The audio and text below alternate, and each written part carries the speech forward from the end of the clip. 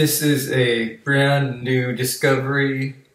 I have found ancient knowledge that was lost for who knows how long, centuries, millennia.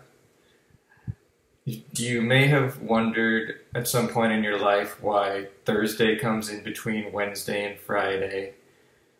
It seems no one in living memory can answer that question, but I have figured it out using math. The math itself is quite simple. There are just a lot of interconnected details which only someone familiar with this particular mathematical subject matter would even really think about. So you've probably heard of the Fibonacci sequence. That is central to all of this. But you probably haven't heard it, well, some of you have, of modular arithmetic. And so in the next video, I will explain how modular arithmetic works. It's basically clock arithmetic. For example, we could call this a 7-hour clock because it goes around in a circle and it has 7 hours. In this case, the hours are the days of the week. And you may or may not have learned that each day of the week is associated with a planet, from the moon to Mars, Mercury, Jupiter, Venus, Saturn, and the Sun, Sunday, Moon Day, Saturn Day. The other ones, if you know other languages, may be familiar as well.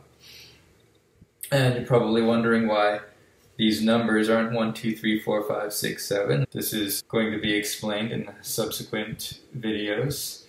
But first we have to learn modular arithmetic. And then when we learn modular arithmetic, we're going to learn how to create the zodiac. Alright, so this is 1 o'clock Aries. It's generally agreed that Aries comes at 1 o'clock. It's called the first house in astrology, and goes all the way around to the 12th house of Pisces. So the zodiac is essentially a 12-hour clock, coming back to modular arithmetic. But before we explain the zodiac, we're going to need to learn modular arithmetic.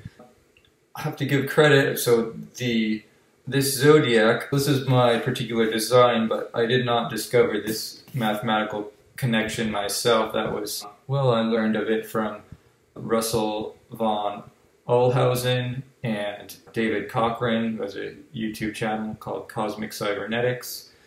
So I happen to be studying that same area of mathematics and discovering how it's connected to time, and I wondered if other people were finding such connections, had anything documented, and so I found those two.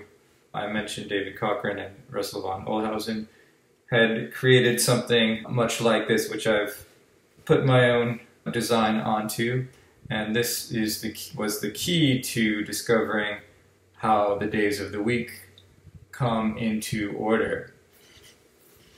So now let's get into the modular arithmetic in the next video.